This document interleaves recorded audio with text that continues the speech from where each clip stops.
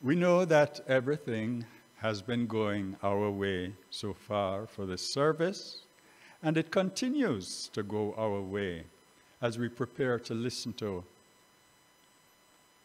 our speaker this morning, our pastor, Rev John Scott. And because May's Child Month, his talk will be related to Child Month. Let us welcome our pastor, our spiritual leader, for his good words this morning, his encouragement. Reverend John, over to you, sir.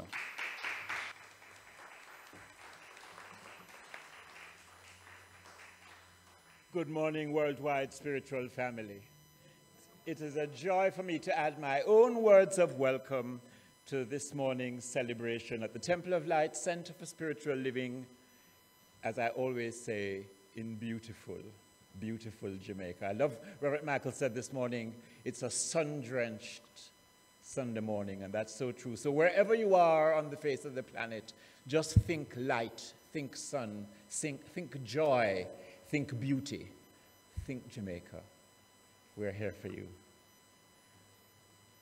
In Reverend Michael's inspirational reading, which was taken from Dr. Arthur Chang's book, The New Positive Spirituality, which we are using at our Thursday morning class, Dr. Chang writes, and I quote, "Your life is not just happening, it is an opportunity." Your life is not just happening, it is an opportunity. And then someone sent me last night a WhatsApp of a young man whose mother tongue is obviously not English. And he was reading an inspirational thought posted on the wall.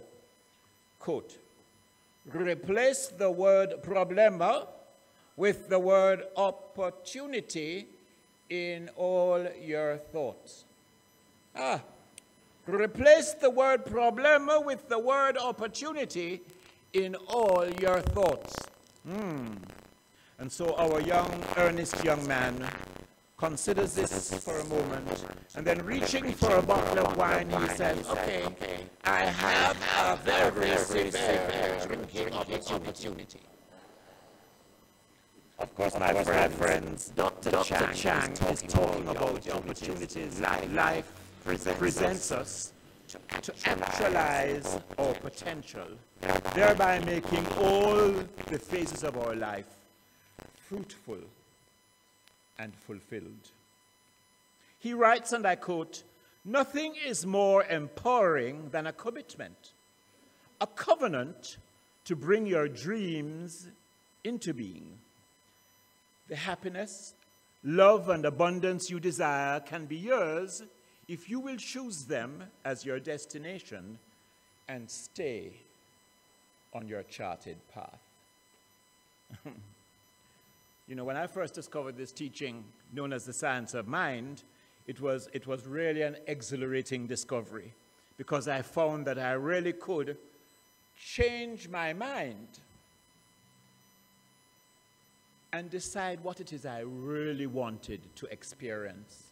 What is it that would make my life, all the years of my life, fruitful and fulfilling and wonderful? The problem is easy. We change our minds 100,000 times every day. What shall I wear this morning? What shall I have for breakfast or lunch or dinner? What do I want to accomplish? So changing your mind is easy and great fun sometimes. The problem is how to keep it changed. So we change our mind, you know, we say, okay, I must get onto an exercise routine. I'm going to start every morning, half an hour walking for warm-up, and then I'll do some stretches and whatever.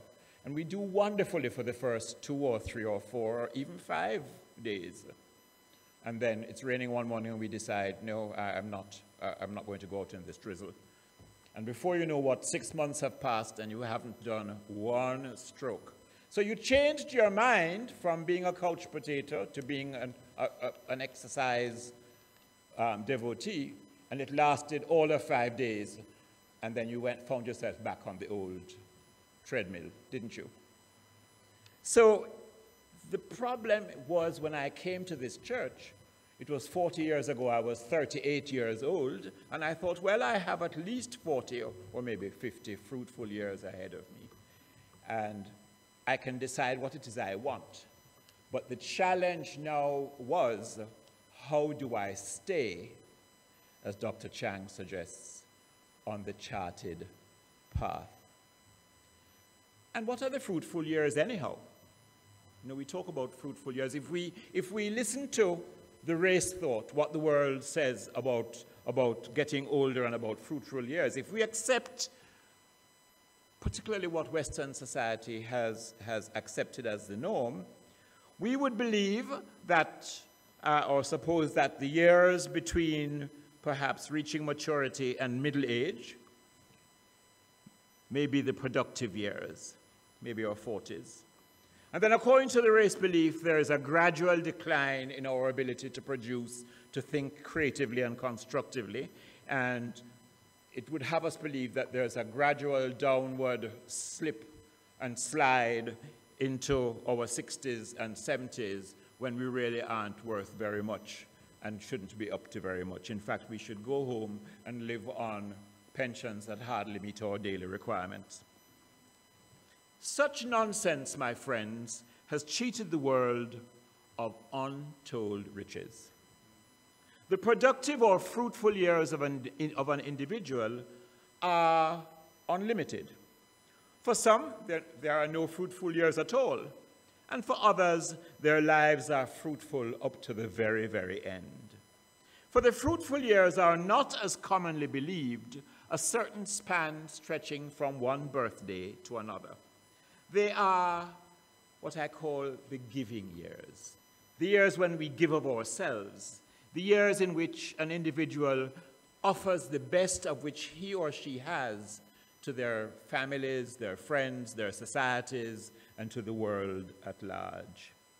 And you know, when you discover that hidden strength within you, you recognize that it is not related to chronology. It is not a matter of time. It is a matter of consciousness and the value that you put on what you bring to life. And bringing to life for me has two meanings. What I bring to life, meaning what do I resuscitate? What do I bring back to life? And what do I bring, meaning what do I offer to the life that I have chosen, on the path that I have chosen? So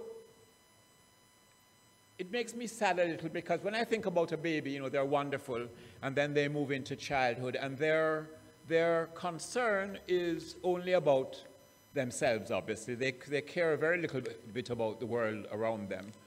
Everything is geared for their comfort. They're egocentric, and that is as it should be. And then they move into teenagerhood, and we find, again, he or she, the youngster, is all about themselves. And mother moves from just being a source of comfort and succor to maybe being a source of good cooking, good meals, and a place for you, providing a home in which you and your friends can crash. And yes, exactly. So those teenage years pass and they move into adulthood. But the society, again, socializes them to be in this me, myself, and I kind of mental set. It's about my career and my advancement and where am I going and what do I want to achieve. So these persons are so focused on themselves that they perhaps fail for many years to recognize that there is something more, and that something more is contributing to their society and to their world and to giving back. When you hear these stories of people who say, I wanted to give back, I wanted to enrich, I wanted to share with the community from which I came, with the kids who didn't have the opportunities that I had, it makes you really feel wonderful, because those are people who have decided that their years will be fruitful when they give of themselves, of their time, of their talent, and the treasure of their consciousness to humanity. So once we have learned that God lives within us, and that in reality we are not flesh and blood, but we're a spirit, manifesting through an instrument of flesh, we find within ourselves the capabilities of which we perhaps never even dreamed we had. You know, once you embark on a path, you find that life presents you with the opportunities to fulfill your wishes and your desire to be useful and fulfilled. And success takes on a different meaning for you. It is not just about accumulating wealth and having a position that people look up to. It is about giving to others and sharing with others the beauty of your beingness. So my friends, I ask you this morning, do you feel that your good has been swallowed up by the years? Are you feeling that perhaps your useful years have flown by and you know not when or where? Do you feel that you are no longer useful in the world? That there is nothing left for you to do but to fold your hands and sit?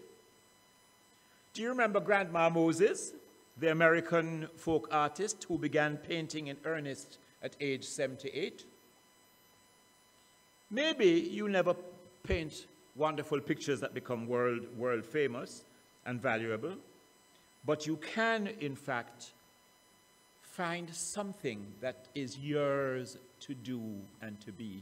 And it is something that only you can do and can be. It is your dharma, it is your divine purpose.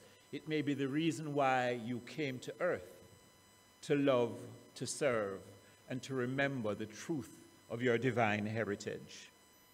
You know, when my late mother, Daisy, my precious mom, my father had passed and she moved in to live with me, one of her friends said to her, "Daisy, my love, what are you going to do now that you have given up your kitchen?" Because, of course, she ran her kitchen, you know, in a certain way. And she said, "My new assignment is to hold the light in John's home and to keep the flame of faith and love burning." Isn't that just lovely? I thought, wow, now that's an assignment. That is fulfilling. To keep the flame of faith and love burning in my son's home. So, you know, if you are at that point where you have gone into another phase of your cycle of your life, and you think, what do I do? You can hold the light. That is really an amazing task to do. When I shared it with Reverend Elmer, she said, "You know, dear, that is what Jesus meant when he said, 'Let your light so shine.'" Not everybody stands up at a lectern and gives a Sunday encouragement or is a motivational speaker, but everybody can let their light shine to be an inspiration to the people at home, the people in the neighborhood, and beyond. Of course, Daisy did indeed take over my kitchen. She insisted that cayenne shouldn't be beside cinnamon because cayenne is a pepper and should be beside paprika. So we used to argue about that. I said, "Mommy, see, cayenne, my spices are in alphabetical order." She said, "Yes, but cayenne is a pepper, so it should go with P." Sometimes we get into arguments about non-issues, don't we? One of the things that I learned from having her live with me is the importance of not taking away older folks' power. That one of the things that is most important for people as they go into the golden years of their lives is to feel fruitful and that they are valid, valuable, authentic, contributing members of this society. And this is what I think we have really, to a great extent, missed the boat with in Western society. You know, in the Eastern cultures and in Africa, the ancestors and the old are revered for their wisdom and for the strength and the depth of their knowledge and their faith and their love. And so they become icons in the village or in the community and are looked up to, not treated as if they are worthless and why you just don't stay home and keep yourself quiet kind of thing. So it is so important that we have a mental set of what fruitful years mean to us. No matter what your age, you can step into a glorious new adventure living in partnership with the indwelling presence that has always walked through life with you. And which is more, you can be secure in the knowledge that the matter that you consider important, if it's important to you, it is important to the universe, it is important to God, and God never lets you down. There's a lovely story attributed to author Dan Clark, who wrote for the Chicken Soup for the Soul series of books. It is the story of someone who didn't let chronological age affect her fruitfulness. And Dan Clark tells it as though it was his own encounter. So let me just share it with you. The first day of school, our professor introduced himself and challenged us to get to know someone we didn't already know. I stood up to look around when a gentle hand touched my shoulder. I turned around to find a wrinkled little old lady beaming up at me with a smile that lit up her entire being. She said, "Hi, handsome. My name is Rose. I'm 87 years old. Can I give you a hug?" I laughed and enthusiastically responded, "On what you may." And she gave me a giant squeeze. Well, why are you in college at such a young and tender age? I asked. She jokingly replied, "I'm here to meet a rich husband, get married, have a couple of kids, and then retire and travel." No, seriously, I asked. I was curious what may have motivated her to take on this challenge at her age. And she said, "I always dreamed of having a college education, and now I'm getting one." After class, we walked to the Student Union building and shared a chocolate milkshake. We became instant friends. Every day for the next 3 months, we would leave class together and walk and talk non-stop. I was always mesmerized listening to this time machine as she shared her wisdom and experience with me. Over the course of the year, Rose became a campus icon and easily made friends wherever she went. She loved to dress up, and she reveled in the attention bestowed on her by the other students. At the end of the semester, we invited Rose to speak at our banquet, and I'll never forget what she taught us. She was introduced, and as she stepped up to the podium, she began to deliver her prepared speech, and she dropped her three five cards on the floor. Frustrated and a little embarrassed, she leaned into the microphone and simply said, I'm so sorry, I'm so jittery. I gave up beer for Lent and this whiskey is killing me. I'll never get my speech back in order, so let me just tell you what I know. As we laughed, she cleared her throat and she began. We do not stop playing because we are old. We grow old because we stop playing. There are only 4 secrets to staying young, being happy, and achieving success. You have to laugh and find humor in every day. You've got to have a dream. When you lose your dreams, you die. You know, we have so many people walking around who are dead, and they don't even know it. There's a huge difference, she said, between growing old and growing up. If you are 19 years old and you lie in bed for a full year and don't do any productive thing, you will turn 20 years old. And if I am 87 and lie in bed for 1 whole year and never do anything, I will turn 88. Anybody can grow older. That doesn't take any talent or ability. The idea is to grow up by always finding the opportunity to change. Have no regrets. The elderly usually don't have regrets for what we did, but rather for the things we did not do. The only people who fear death are those with regrets. She concluded her speech by courageously singing The Rose. You know, that lovely song made popular by Bette Midler, and Tony Henry sang it a couple of weeks ago for us so beautifully. She sang The Rose and challenged each of us to study the lyrics and live them in our daily lives. At the year's end, Rose finished the college degree she had begun all those many years ago. And 1 week after her graduation, Rose died peacefully in her sleep.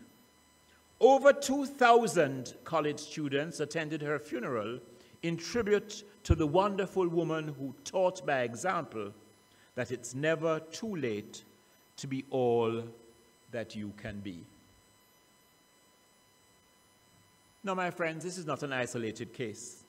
Thousands have proved that the fruitful years, the giving years, are not bounded by birthdays. They may begin at any time of life past infancy. You know, almost the entire life, if not the entire life of Jesus the way sure, was made up of fruitful years, because he had chosen his destination and kept his eye fixed on the goal that he had chosen for himself, the goal of revealing humanity's divinity to all who turn to the light and yearn for the truth of our being, for the reason for living, and for the answer to what is our relationship with the divine. So when we come to the realization of the presence of God, the presence of the divine within us, and begin tapping into that indwelling power, the fruitful years arrive, whether we be young or old, by the world's standards.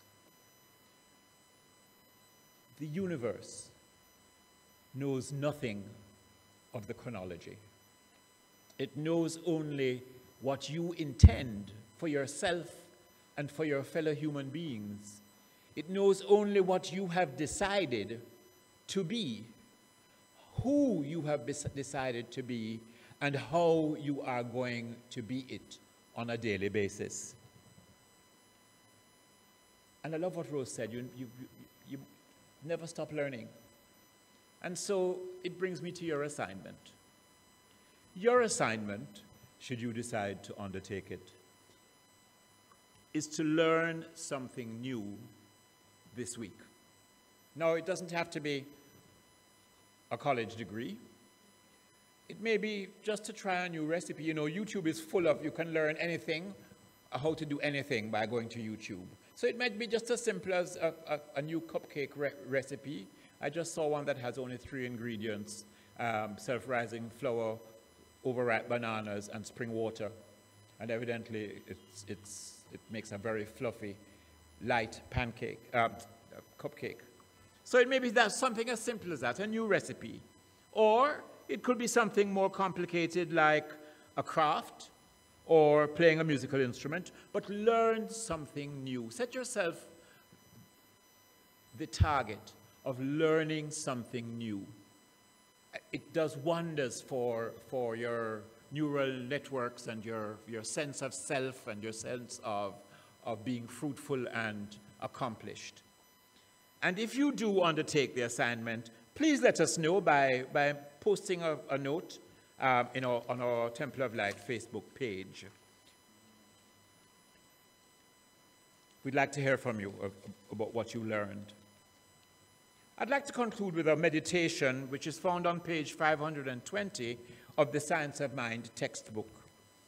It is titled, "The Time Has Come." And I'd like to read it line by line and ask you to repeat it with me, after me. The time has come, the hour has struck. Together, the time has come, the hour has struck. The power from within me has come forth and is expressing through my life. The power from within has come forth and is expressing through my life. I do not have to wait. Today is the time. I do not have to wait. Today is the time. Today I enter into all truth. Together. Today I enter into all truth. Today I am completely healed. Today I am completely healed. Today I enter into my inheritance. Today I enter into my inheritance. Today the truth has made me free. Today the truth has made me free. And I've added the line, today my life is one of fruitful years. Today my life is full of one of fruitful years. My friends, may your every day be fruitful. May all your years be a blessing to you, to your fellow man, and a joy to God. God loves you, and so do I. Namaste.